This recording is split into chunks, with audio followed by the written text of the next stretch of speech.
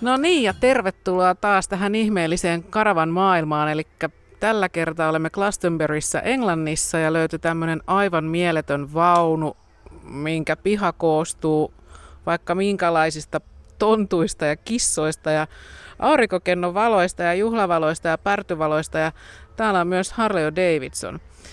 Ja tässä ollaan pariskunnan kanssa pikkasen vietetty iltaa, mutta he on ollut töissä ja todettiin, että kun ei ole ehtinyt laittautua, niin tehdään tämä juttu siten, että rouva herra kävelee tuolla mun perässä ja kertoo tästä, miten he on tämän kaiken tänne luonnut ja minä kuvaan sitten edellä. Ja tää on ihan uskomaton.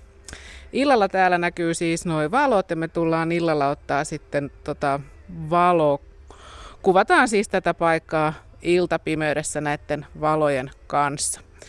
Mutta astukaahan tähän mystiseen maailmaan, koska tämä kaupunkihan on täynnä mystiikkaa, niin tämähän sopii tähän todella hyvin. Tervetuloa kyytiin mukaan. Ja tässä sitten seuraavaksi annankin mikrofonin Simonille ja Lindalle, ja he saavat sitten kertoa kodistaansa tarkemmin. No, it's because it's our home. We started off with just sort of a small little path with little lights, and then we added more, and then more wanted more, so we just kept adding, and then people leave us little presents who come to stay here, who love coming and visiting, and then we put on a big show of fresh flowers this year with fresh potted plants that we've put in rather than just having the lights as well. And with the weather we've had this year, which hasn't been a 100% brilliant summer, but it's been very moist as we've had lots of rain. It's made the flowers thrive, which has added even more colour, and everybody comes here just to look at it. We find people coming here in the evening when it's all lit up, and all taking photos and videos daytime and night time of it all. So it's nice to think that we're giving a little bit of joy to people that are visiting here. Simon ja Lindahan asuu tässä vankkurissa siis pysyvästi aina nurmikon leikkauksen aikaa. Joka ainoa vehje otetaan pois, jotta nurmikko saadaan pidettyä nättinä. Mitäs siitä sanotte?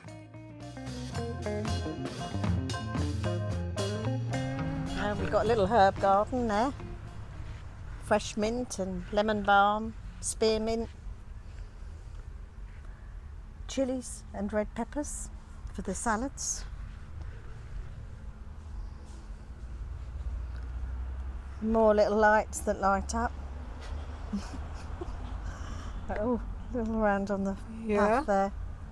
Tämä itse vankkuri lienee vähän harvinaisempi Suomessa. Abbey Spectrum, merkkinen ja mallinen vehje.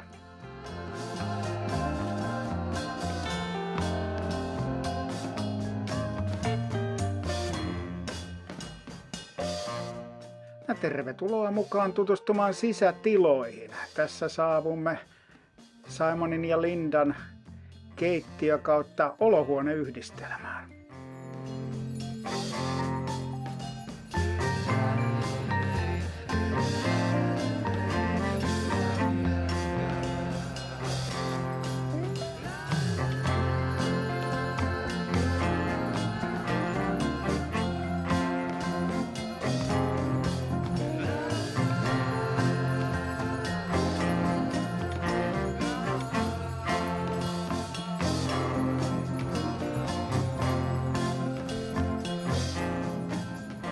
Yeah, that's the shower room, but we don't actually use the shower.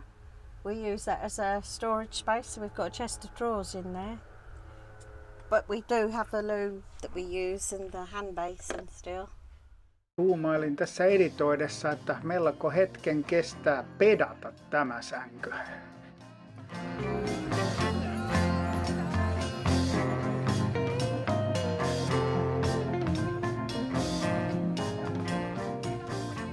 Stuff on top of the oven, so before you start cooking you have to move them.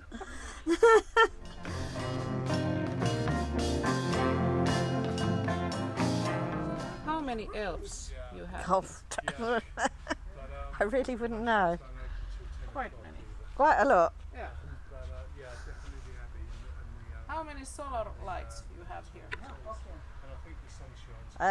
Well, there you go. I've never counted them.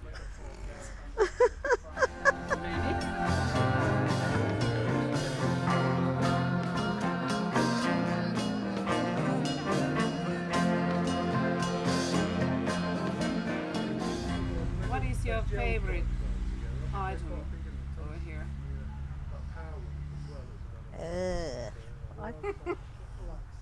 I don't know. I've never thought really, because I like them all. Okay. I haven't really got a favourite. I love the hares, because I do love hares. Yeah? Hares and the rabbits. I haven't really got sort of a real favourite. Nyt käydään kurkkaamassa. Se on vankkurimissa.